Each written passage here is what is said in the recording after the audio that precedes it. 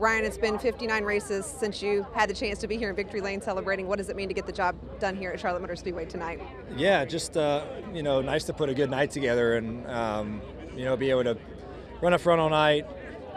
Get good restarts at the end. Really kind of achieve what we wanted to. So it's been a while. It's been a while since I've been here. So that part's always nice to get back, and you always, you never know, hey, can I, still do this, right? Can I compete at the level to win races? And, everyone at the 12 group has done a good job of not really focusing on that. They just focused on trying to go win every weekend, no matter what, and put our heads down, and did that tonight. So this is super cool. Always cool to win the 600.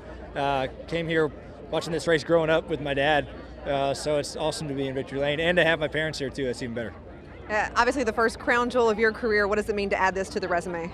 Yeah, it's nice to check this one off. I've wanted it obviously for a long time, those 3 crown jewel races, and been close to Daytona.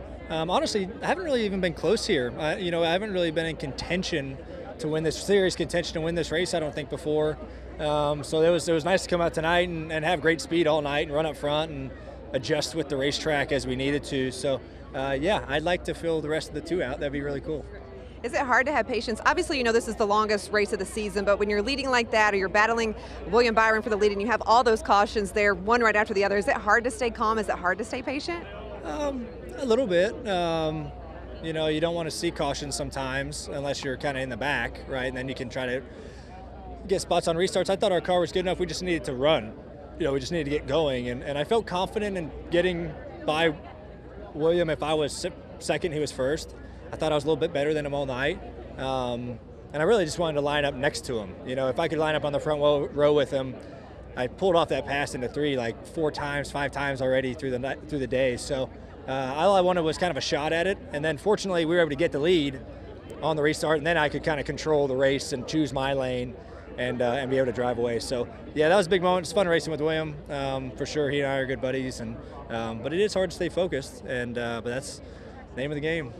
Big weekend for Team Penske, Indy 500. Josef Newgarden gets it done. You get the Coke 600 done. First time that's ever happened for Team Penske. So what does it mean to be a part of that history and to get that job done for Roger Penske? Yeah, that's awesome. Everyone obviously knows the goal when we watched the 500 yesterday and Josef winning, and we're like, all right, well, we have a goal whenever we get this race in, and that's so cool. I was super happy for not only Josef but Roger and all those guys who work really hard at that thing. On the Indy side, getting 19 is no easy task for them, and you want to add to the heritage of Roger's name, and gosh, that's so cool to sweep the weekend with the 500. I cannot wait. It is going to be the biggest party in Team Penske this week with the Indy 500 and the 600 under their belt. That's so cool. So I can't wait to see everyone back at the race shop tomorrow, just because they make it happen, and what a cool week it's going to be. Absolutely. Well, you enjoy celebrating that party, but also the party you're probably going to have tonight. I look forward to it. Thanks, Ryan.